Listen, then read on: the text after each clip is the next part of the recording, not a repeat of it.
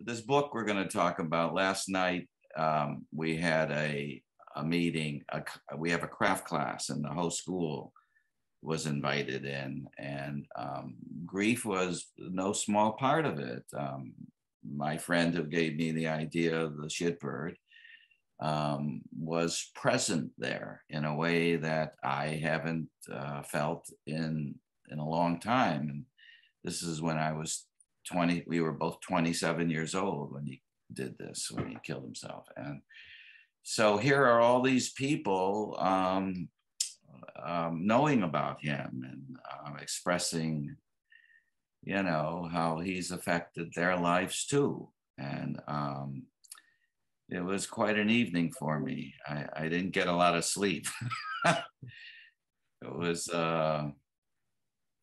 so this feels in a way like an extension of that.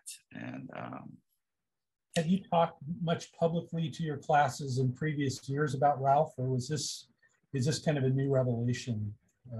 Well, in my particular class, my master class, the students attended last night who were in it, many who are no longer, there are those present and those who were in it many, many years ago, and they all knew about it. They all knew that the shitbird was his creation. And so, yes, that relationship to grief, it was so interesting how, you know, your daughter has such an effect on this large community, and this writing contest, and I could see her in your faces right now. So left a big mark on all of us. Yeah, it doesn't end.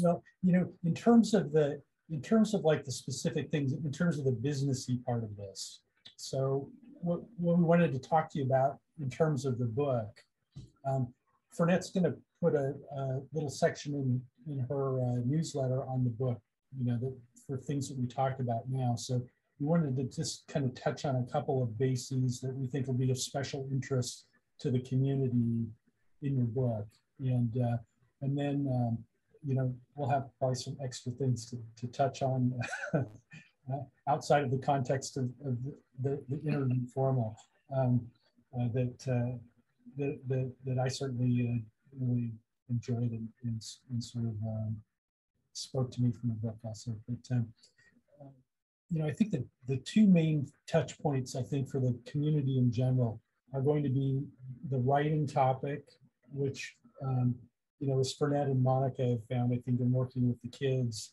is just a really valuable thing to think about in terms of working with young dyslexic students. It's been really, really ignored. So we do want to talk about, you know, just get a short comment on you on persona writing for the community that we can just kind of directly put in there.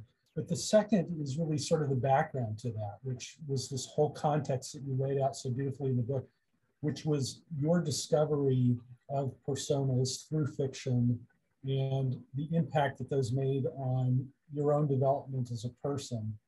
And, you know, I love the story of discovering the moviegoer and the impact that had on you. And really almost the discovery that these personas provided kind of an organizing principle or organizing filter in order to deal with a lot of these struggles and a lot of these experiences that were sort of these disassembled fragments of experience that you had, and it provided a way of beginning to organize that and discover what persona you wanted to have. And I think that whole process of watching you kind of find your way to strength and to sanity and to health through investigating these personas was what was so powerful in this book. And, so that there's that whole kind of process between the whole shitbird, the self-doubt, the failure experience, then the discovering of the voices, and then the the dual sort of catharsis, but also strengthening that comes through that. Could you talk a little bit about that process of discovering the role of persona in your own life and that whole milieu, just kind of in brief, that we could use in. Well, I didn't know it at the time, but my struggle with learning how to read played no small part in my creating this idea of persona writing or personas. I desperately needed a view of myself that was kinder than the one I was providing, that was more sympathetic.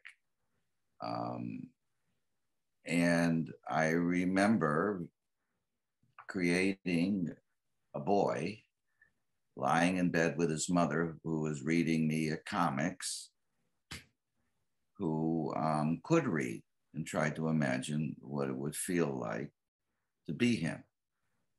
I mean, I've created this other being. I always created imaginary friend. I was an only child in a tough neighborhood, and I had to create a tough persona for myself who wouldn't be picked on, who would frankly hit before being hit.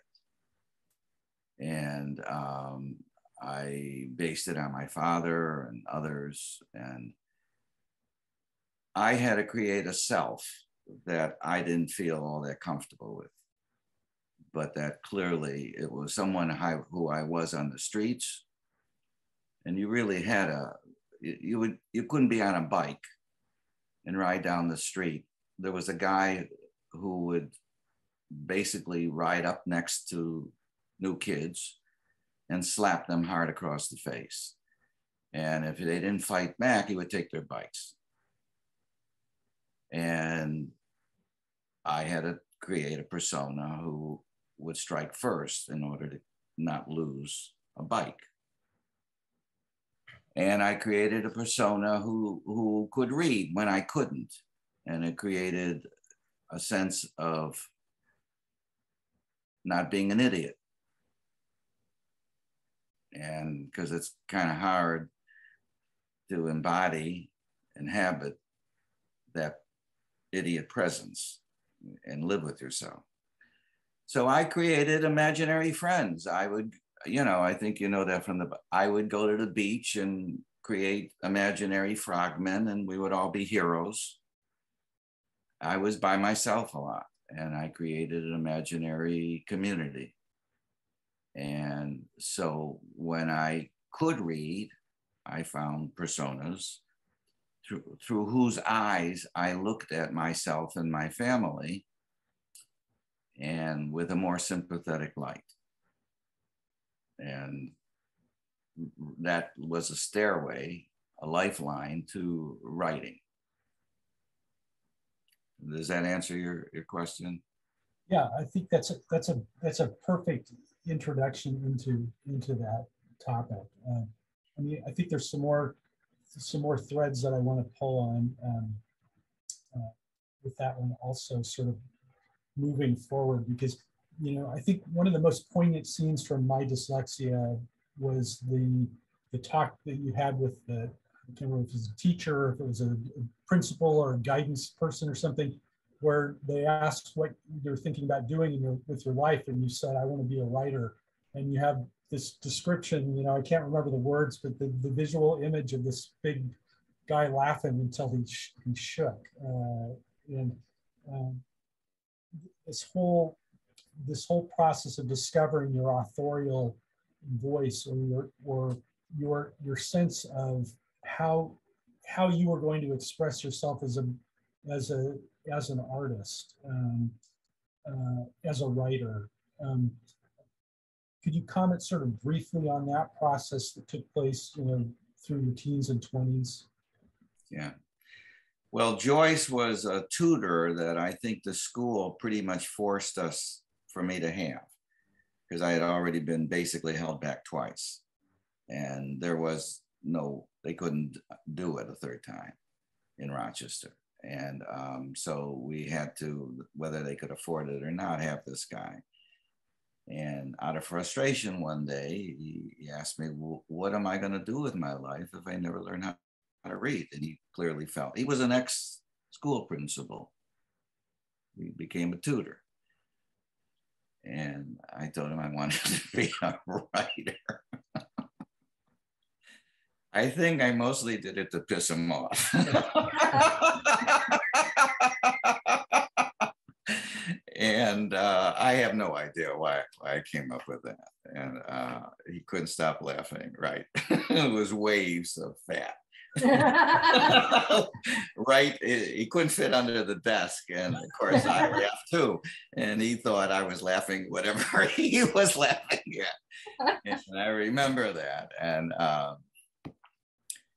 And of course, Joyce, one of our great writers, his name had to be Joyce, right? And you Mr. Joyce, I never forgot that. I forgot the second part of that.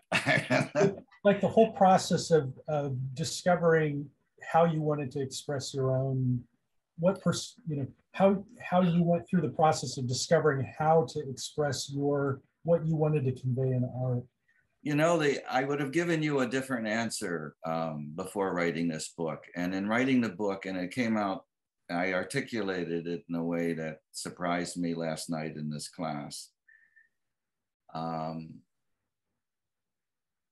Well, I talked about one's relationship with grief, and there's also one's relationship, I feel, my relationship with my vulnerability. I mean, you know, the stupid kid who was in the dummy class, the poor kid, you know, in this neighborhood, one of the few Jewish families in this particular neighborhood.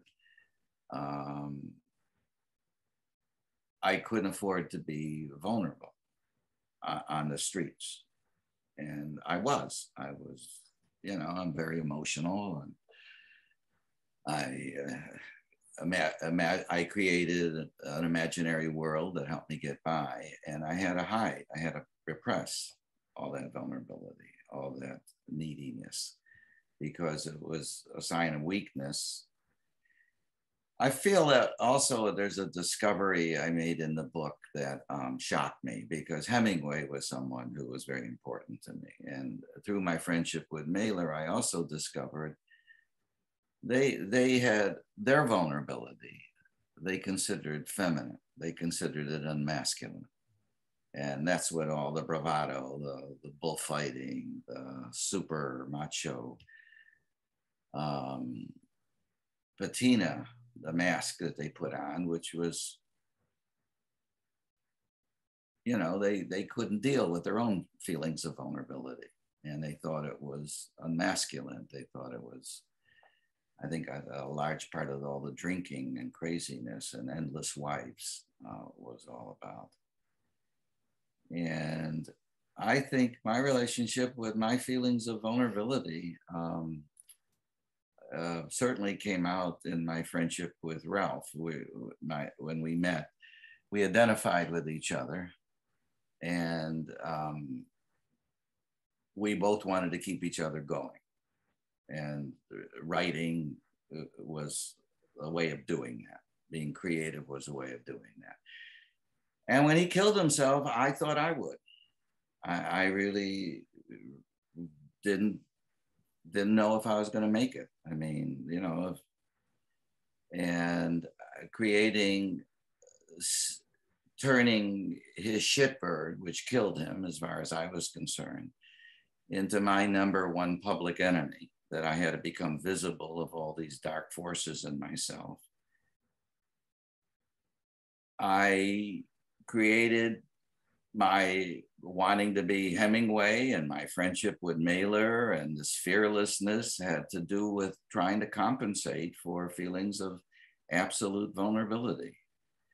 And my friendship, I'm sure what he saw in me was the vulnerable poet in himself, that he had to pretend to be somebody else. He created, and with me, he didn't have to be, because it didn't work. I wasn't going to lie to his wife and say that his girlfriend was my girlfriend. And So I think in writing this book, I understand my lifelong, first of all, denial of that kind of, I mean, the writing all comes out of, you know, dealing with the darkness in myself, being not letting it control me.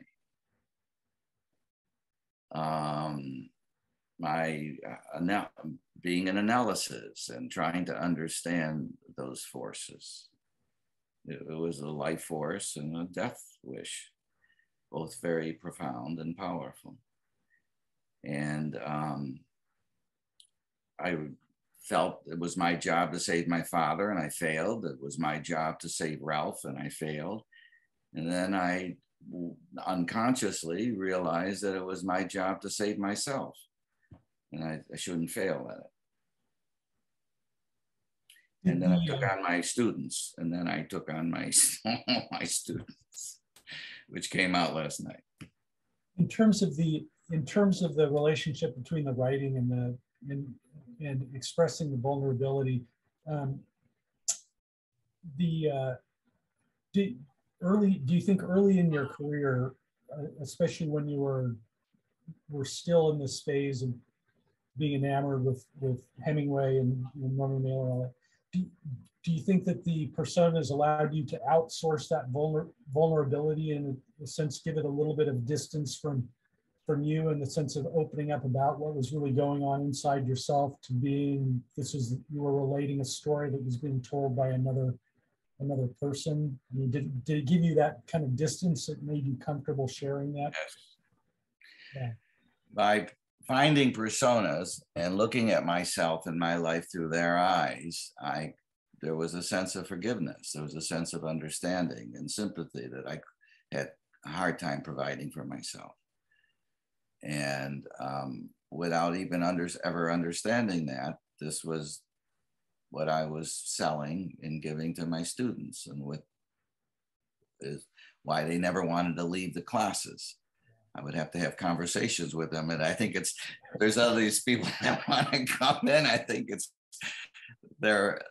because they liked themselves. There was that sense of looking at yourself through Hemingway, whose life was a mess. He was a fall down drunk. He had 5, 6 wives. He had impossible to really have any intimacy. Created in his work a sense of nobility. He's the one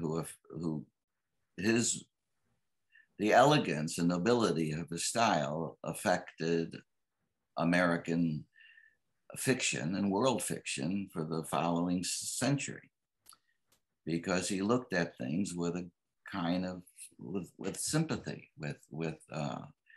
if you looked at your own life through his eyes, he gave you a gift of, well, Cheever explained that to me once. He said nobility, that he could provide for himself in his own life, but he provided through this persona. I have a question. So reading the book, it seems like such a very literary autobiography, and if for me, I only know some of the authors and the poets that are mentioned, but I guess my question is I'm trying to connect the early story of you and then who you are now. And was there like a breakthrough, like now you're very literary person in reading and writing, and how was there a breakthrough experience or a book or something that connected you to just really getting fascinated by these writers? Or was it just, I don't know, I can understand like how to survive you develop personas, but boy, it seems like everybody. you know so many works, and you also write with such depth. But how did that actually? When did you start making that transition to this either being fascinated by the persona writing that you read of other authors, or how did that happen? Well, at first I wanted to be an artist. I mean, I think my father drew cartoons and taught me how to draw and somewhat, and I identified with Van Gogh and artists that I saw because there was all that emotion in their work. See, I had all this emotion I didn't know what to do with. And I had to find a place to put it. And some of it was destructive. And it was such a crazy family with my paranoid schizophrenic uncle living off the kitchen, listening to a police radio night and day. And also finding my way through hell to go to my two libraries, the pornographic, well, it wasn't even pornographic, it was Playboy on one hand, and all Yeats and T.S. Eliot and Hemingway first editions on the other. And even though I couldn't read for a long time, I would go up there and know that these were precious items. And I had a kind of trust I could find in them. I could see that they were wrapped in cellophane and packed so nicely. And my uncle wanted to be a writer. Crazy Jake wanted to be a writer. Now, when he would terrorize us, I mean, often when he was having a fit, my mother would take me as a child and my grandmother, we would lock the bathroom door, put a chair under the knob and sit in the bathtub. We were also attacked by neighbors. If he would get into a fight with someone, our neighbors, the Russians and Italians, would come across and attack our house. And if my father wasn't home, we would have to hide in the bathtub, in the bathroom. So there was a world where I had to somehow deal with all this emotion, fear, violence. And am I forgetting your question a little? I mean, I don't want to lose that. I just, how did you? Am I answering it? A little bit, yeah. So the literature, when you the literary, yeah. Yeah. Well, I knew that to him, Jake, the part of me wanted to impress him that he wrote letters to the editor that he loved all these books. And I would take some of these books and sneak them into my room. And even if I couldn't read them, I would see that the print was precious, that the books were precious. It was only after I had a first edition, I have it here, of The Sun Also Rises, that I was so moved by what Mary Hemingway said that I offered to give it to her. That was only after I did that she took me up to the studio where he killed himself.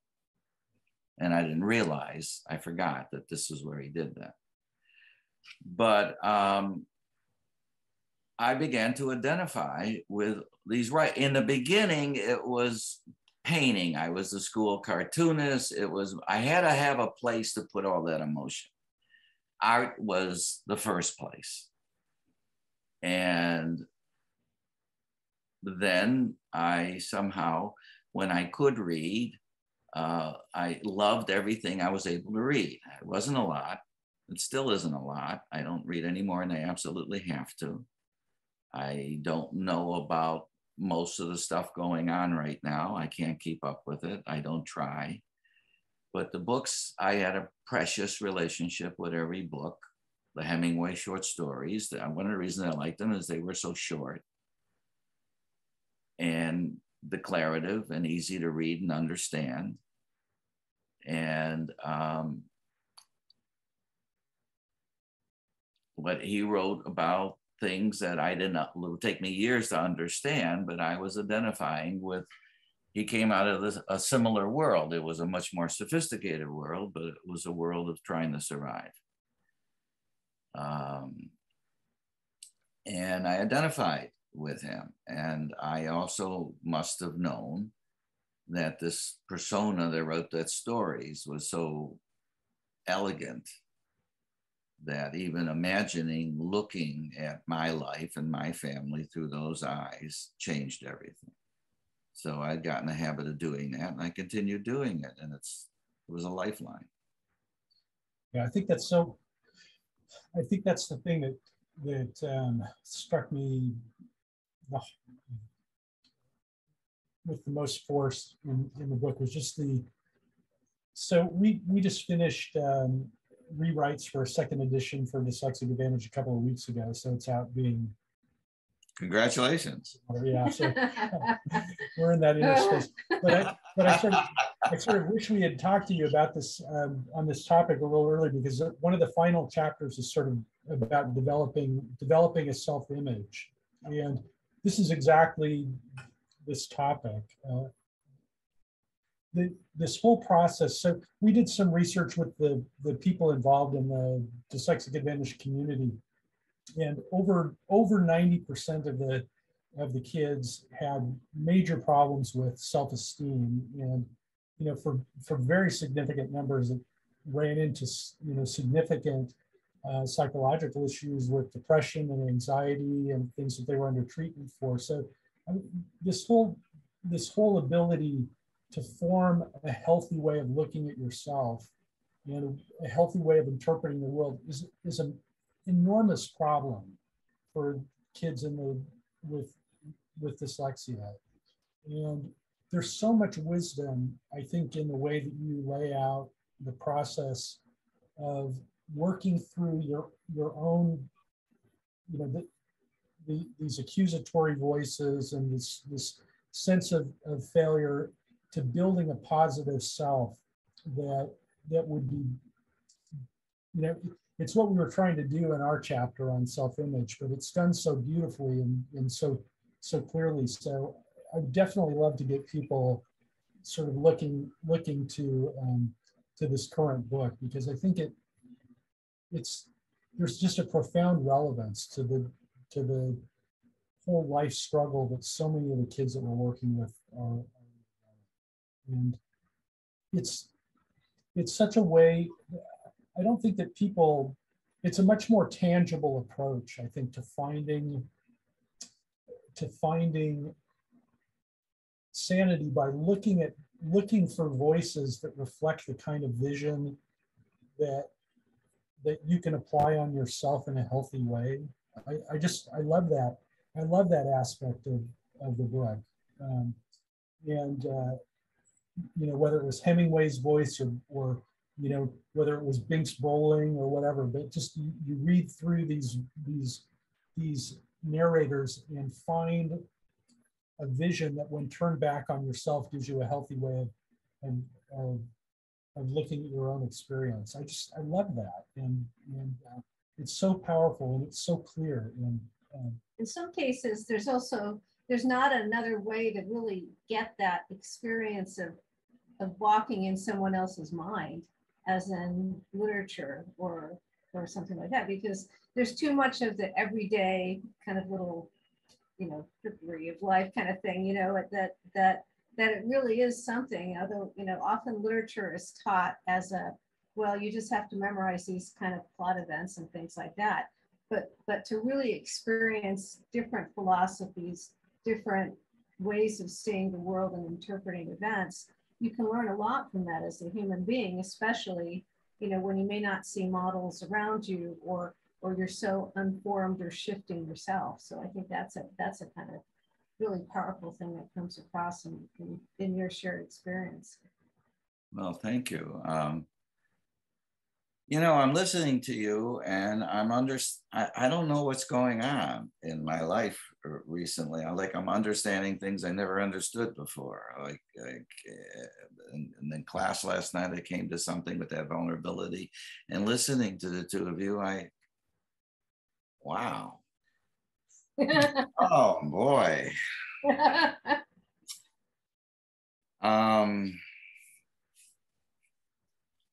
I think I'm going to write one more book of poems. I don't want to, I'm not like I'm not literary as most of my friends. They are much more so. They're better read, and but I just understood something. I and why. I told myself I was going to write one more book and of poems, and it was going to be mostly about my mother.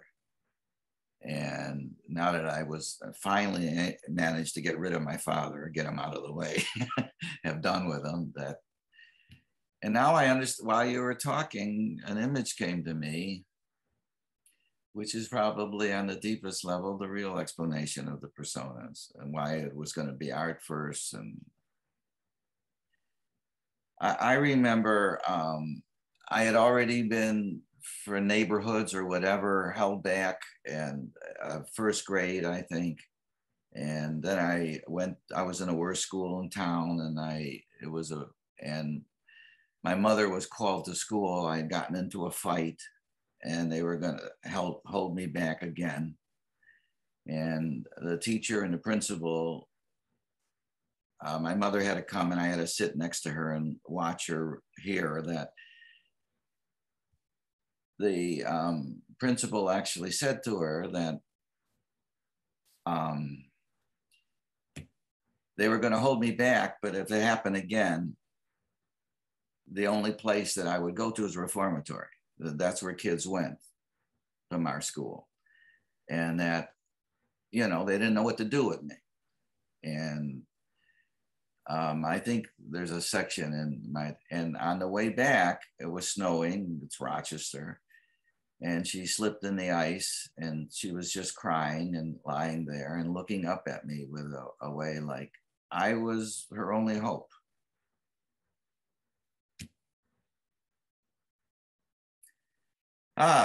Yes. I mean, it's like I was the only good thing in her life. My father she thought he was going to marry her and take her and put her in a house of her own, and she wouldn't have to be in her mother's house. And he lied and came and stayed 20 years. So all she had, and she risked her life having me. So what she had was me. And she looked at me with such a sense of disappointment, like, was I going to fail her also? And I realized that I better become something that was going to make her proud. I didn't know what the fuck was wrong with me. I didn't know about dyslexia or any of that, but I better do something that would give her something. I think that was the MO of my life. I think that was the thing that kept me going, and to make her proud. That's amazing. Because that look on her face, that isn't what she bargained for. That wasn't. So I would try to compensate. I would try to find things I could draw when I couldn't read. And then when I was going to become Ernest Hemingway. And when she died in an Alzheimer's ward, there was a scrapbook that I still have. I keep thinking I'm going to show my kids. Haven't come around to that. Where she kept every scrap of my life, every published thing, every news item, it was her lifeline. It was the thing that kept her going. And despite all the disappointment I represent. So I just understood right now in talking to the two of you.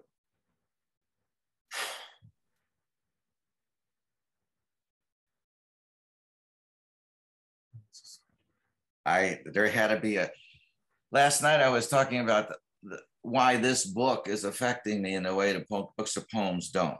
I feel vulnerable with this book, and the reactions I'm getting is more dramatic than in a book. You write a poem, you write 400 drafts, it's a piece of art, and then you read the piece of art. You're very far removed from the pain or whatever that inspired it. Not this book. This conversation that wouldn't come out of a poem. While you were talking, I remembered that scene, and the real transformation had to be, I had to become someone that wasn't going to hurt her like that. Yeah. I couldn't add to the disappointment. It's just amazing. It's a beautiful thing. I mean, You know, I mean, I don't want to totally bore you with the science part, but in the past 10 years, sort of what's really solidified with this whole kind of version of the mind strengths that we developed is that they're all related to one another, and they all grow out of the ability to take personal memories, so memories of past experience, and create models with them, either models that reproduce the actual world or models of fanciful worlds, fanciful objects, you know, new things. But they're models that are based on experience. They're not projections from abstractions or from theories.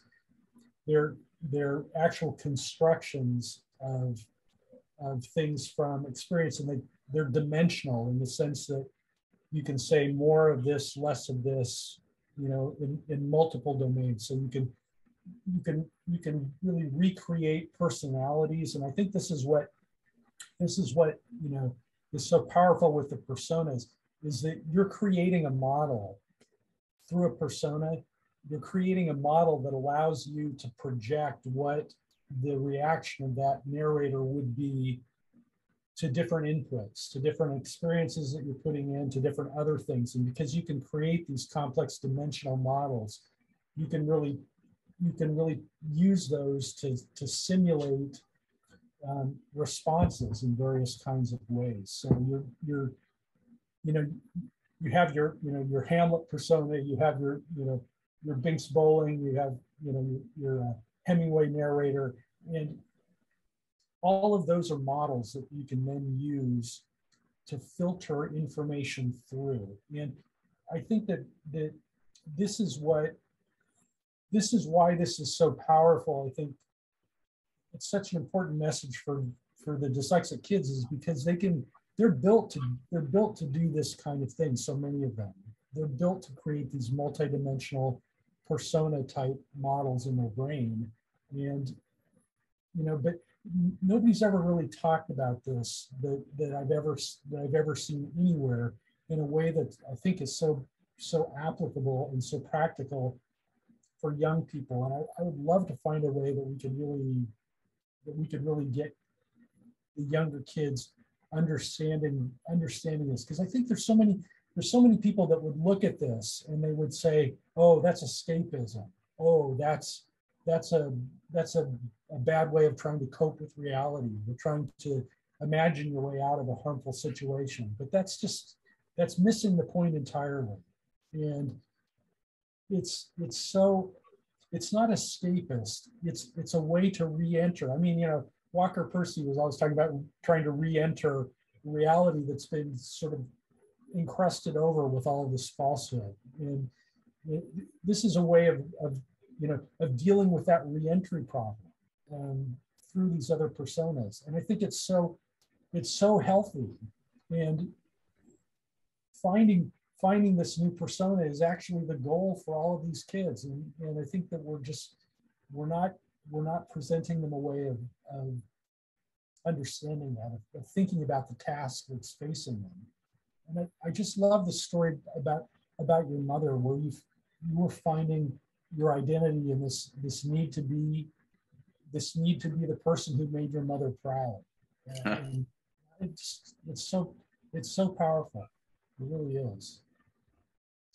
You know, I'm thinking of this first reading I gave out here at a place called, suitably, the Church. It's like a new cultural center.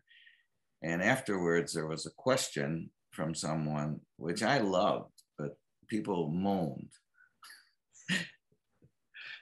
The guy started his own school. It's not a rival writing school or whatever, but he came up with a question that I don't think it was supposed to throw me. I think he was trying to understand the idea of persona. And he said, what does it feel like to be an imposter? In other words, you're pretending to be someone else. You're an imposter. And I loved it, but the people around him said, oh, come on. And one person in the audience said something to the effect that, talk about shitbirds. But I loved the question because it gave me an opportunity to say, And I think this maybe touches on what you were talking about with all the models. I always personally felt like an imposter. Yeah. Like a phony. Yeah. I never felt I was anybody in particular. And I thought that if I had to have a personality, I had to create an illusion of being someone. It was only through finding a sympathetic persona or a successful writer who was going to give me the time to look at me and allowed me to see myself in a more charitable light, where I didn't feel like an imposter. And I remember how that went over, because it's just, the imposter is a negative term. Yeah. And the whole idea of having a persona is the Ciaron, turn that negativity into inspiration, into something positive. Yeah, no, it's fantastic. It's also a complete misunderstanding of the reality that everybody has personas that they occupy. I mean, you can't exist without a persona. It's the model that organizes your experience. And if you lack that, you have psychosis. I mean, there's no existing outside of a persona at all. And I don't even know what it means to say that they're more or less authentic. I mean, they can be more or less healthy. They can comport closer.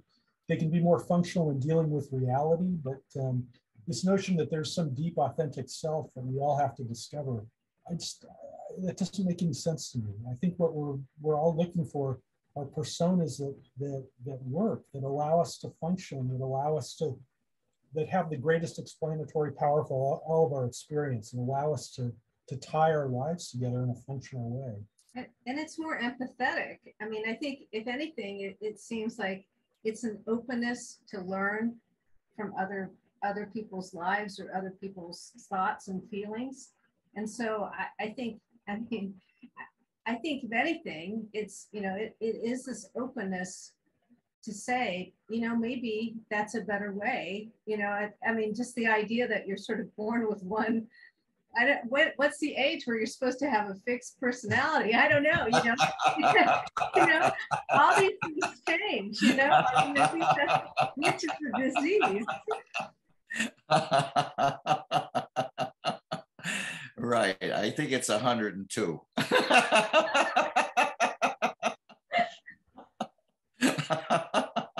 Of course, when you're 101, it'll be 108. So you just have to keep pushing it back. But who's counting, right? Yeah, that's right. That's right. Right. When you have a fixed personality, it's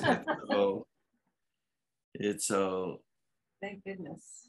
God. This is just it's a universal process, and I think that you really bring it out, though. You bring it out in a way that I love the Wilde aphorism that you quoted also, and I won't be able to repeat it. The Oscar Wilde about finding the real person. You have to discover anything about a man, you have to look at the mask. Give a man a mask and he'll tell you the truth. Yeah, exactly. Yeah. And I think this, it's getting at the same thing in a different way. And it's there are ways of accessing parts of yourself through these kind of filters that we have to create to be able to deal with some of these uncomfortable things, that the healthy response to eventually is to, like Fernette was kind of talking about, you incorporate these other pieces into your larger model. But you need ways to approach this stuff safely before you can bring it on. You can't just start at this most miserable, most helpless point and suddenly bring in all this information in a flood. You need to access it bit by bit. And I think, in the more strictly autobiographical parts of the book, you present pictures of that along the way, where you're kind of learning how to incorporate more and more of these different views into this larger perspective. And you know, I think there's really something important about that process that it's really healthy to talk about. Well, you know, listening to you, and now I have another image. It's like that I'm connecting to. This is so helpful. I mean, I've touched on it and I wrote about it, but I never connected to it the way I am now. You know, my father got embezzled, and my mother thought she was marrying this guy who had the biggest parking lot in Rochester and was going to have a house in the suburbs. And he got embezzled a week before, and he moved in, stayed in the slums in the inner city. And here the first 5 years of my life, he was a janitor in the night shift. He'd come home in the morning, and then he tried to build himself up. And when I was a little older, drive around with him and see him sit in the car and try to get a location at DuPont's or Kodak or some big place. And the schlump, this guy, 5'1", covered with dust and had been up all night being a janitor, he would remake himself in front of me. He'd look in the rearview mirror and he'd give himself a bill of goods and sell himself something and talk out loud in front of me, creating a persona. And then I'd go with him and into a factory, into a back door, and he'd see somebody in a suit and he'd sell himself. He'd actually be funny and smart. And often we'd go away with a new location for his vending machines. And I watched him transform himself from someone living in the slums who couldn't give his wife or his son anything into someone who was going to impress big shots. And I probably learned that. You know, when I met Mailer, all these other young guys were trying to impress him, and I had at this bar, turned myself into someone who would. I took that page out of my father's book. He would create a persona that we'd walk, once he had a location, we'd go into these places, and they had all the suits would come out with the workers, and they wanted to be around my father. He made them feel good. He entertained them. They wanted to be around them. And he couldn't make us feel good at home. The reality was something else. But he would transform himself, which is the process of imagine. He would imagine being someone other people wanted to be around. And he would transform himself into that. And that's, I guess, what I've been doing all my life, whether I understood it or not. I watched him do it in the rearview mirror of a car. And then I'd watch him who he was at home. So I guess that was a persona. Yeah, and it's this process of tying them together and of creating an integrated life out of these multiple personas. I mean, that's the challenging aspect of it. It's the challenge that we all face. I mean, I think one of the things that I've come to in reading, my dyslexia and failure specifically dealt with your father and just the times that you've talked about him, is, there was a real something there too that could have been built upon. And just, if the opportunity had been right, if the environment had been right, if there were a few other things that maybe in his past that he could have got over, but there was a core there where he had something to build upon at some point in his life, and these things he's acting out in this persona, they were probably things about him that could have that could have come to fruition in the right place at the right time. You know, so the last 2 years of his life, he moved us across the county line into the suburbs, and we actually had a suburban basement apartment. But my mother was happy, I was happy. Went to a better school, and he built the business up so it was successful, and companies wanted to buy it. There was a big national vending company that was going to give him the first money he would ever really have. And instead of accepting that deal, he decided, well, if it's worth so much now, what if I build it up? And he went into debt buying more machines and couldn't afford the help to do it all. I was working with him after school, and it gave him a heart attack and killed him. So he could have been successful, but he couldn't. The same recipe for failure he found again. It's just a classic, the classic tragic tale. You know, it's a Tolstoyan, you know, how much land kind of thing. You know, just trying to go too far before the sun sets. And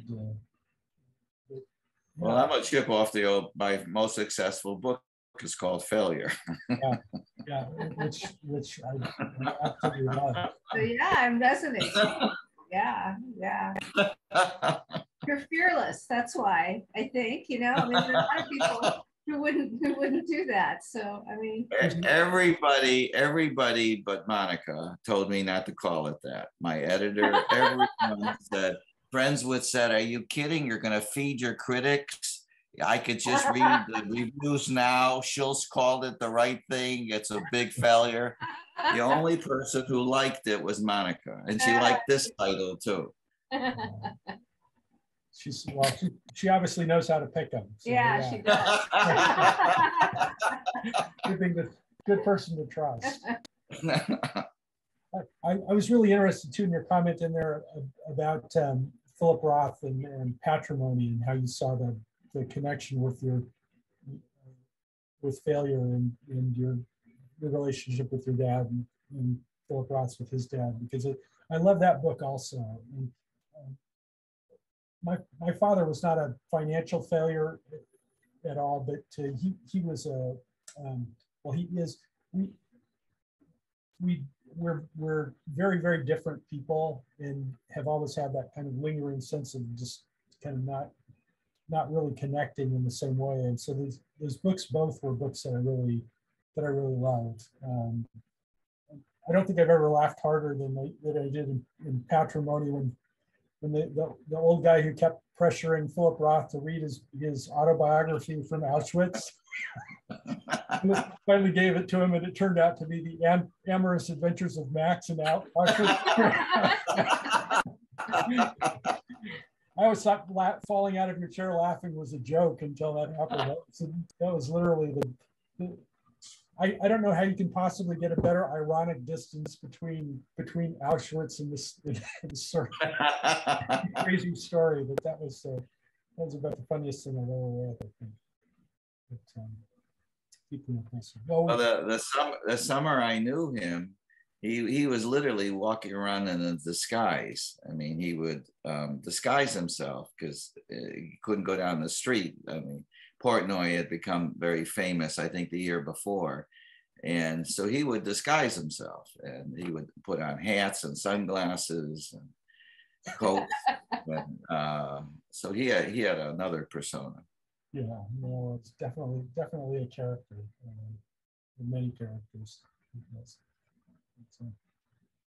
Well, we won't take up any more of your time, but it's been fantastic. Oh, it's been great seeing the two of you. Yeah, no, it's you know, so I feel like I'm back out in the world a little. It's just hunkered down here. The classes are all remote. So last night there was 97 people, and they were all little boxes.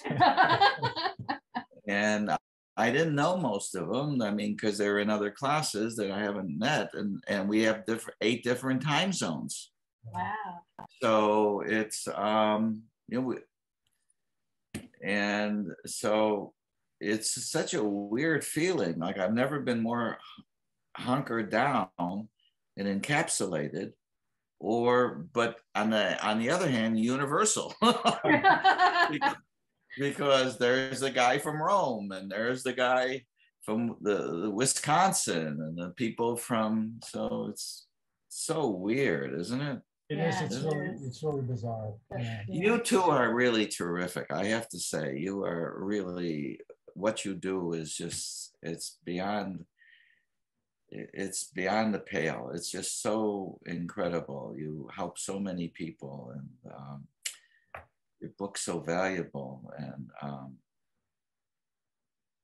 it's such an act of generosity that you reach into yourself and pull all this out and give to others. It's a fantastic community. Nobody's gained more from it than we have. It's been nothing but a joy. It's been, we've met the most amazing, interesting, courageous, innovative, wonderful people that we just never could have imagined it. So it's been fantastic, and you're certainly high on the list of the pleasures that come across if we hadn't done this. So it's been,